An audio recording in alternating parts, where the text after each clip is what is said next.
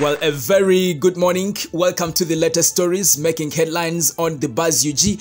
I have an update from the following people: Honorable Nambooze, Julian Kanyomozi, General Elly Tumwiine, Honorable Joel Ssenyonyi.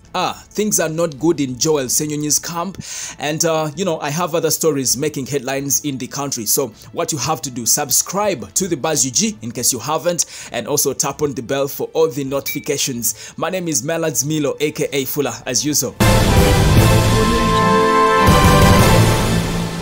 Well, I want to say congratulations to Mama Taj, that is Julian Kanyomozi. Her concert sold out massively last evening at Serena Hotel. Well, as you can see in that video, Serena Hotel was full to the extreme, and according to the organizers, that is Swangs Avenue, all tickets were sold out. It should be remembered that the entrance fee was 150,000 Uganda shillings. My friend, that's a lot of money. Not everyone can spend that money in just a few hours. Yes, people like Melads, we are very few who can spend that money in just hours. The rest will go to Freedom City and pay 10,000 or 5K. And by the way, sometimes when I see some people complaining about the economy on social media, I really wonder. I mean, they are complaining about the economy at the same time attending expensive concerts. Hey, chi Uganda chinyuma. Chi Uganda chinyuma mubyoku saga. Anyway, all went very well down at Serena Hotel, and the B2C boys also, their concert sold out massively at Freedom City. Yeah, so that's an update about what happened last evening. Now, in other news, well, the hospital in the United States of America, where Mukono Municipality Member of Parliament, Honorable Nambooze, is receiving treatment, has written to the Speaker of Parliament, Right Honorable Anita Among, indicating that she might stay longer than expected. Now, Nambooze's physician, that is Professor Alan Keller, said that the legislator needs to undergo extensive evaluation before she can be allowed to come back to Uganda. Well, it should be remembered that before Honorable Nambooze was taken to the US, she had been admitted at Rubaga Hospital for over 3 weeks, and in an interview then, she said the torture she suffered had triggered a condition known as peripheral neuropathy, which is as a result of damage to the nerves located outside of the brain and the spinal cord.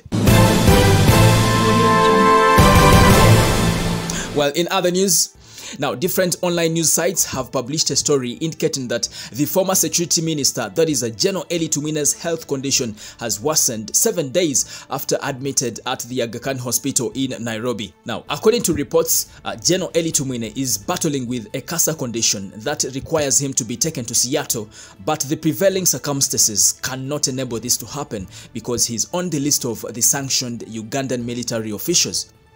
Now, this is a statement from one of the doctors working on him in Nairobi. His cancer levels are high, he's still at stage 3, but once he crosses to stage 4, there is nothing much we shall do for him. We are doing all possible to stabilize his condition. If only he could get out of ICU, then that's when I would be in position to say everything is okay. But for now, we are right to appeal for prayers from his family and friends. Yeah, so that's a statement from one of the doctors working on him in Aga Khan Hospital, Nairobi. Actually, we still have to pray for this big man so that he gets back on his feet as soon as possible. And of course, right here on the Buzz UG, we continue to wish him a very quick recovery.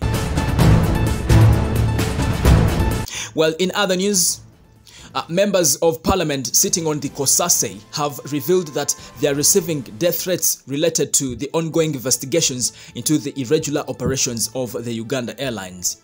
Now, Honorable Joel Ssenyonyi confirmed the threats but reaffirmed that they won't back off from holding corrupt public officials accountable for causing financial losses to the government.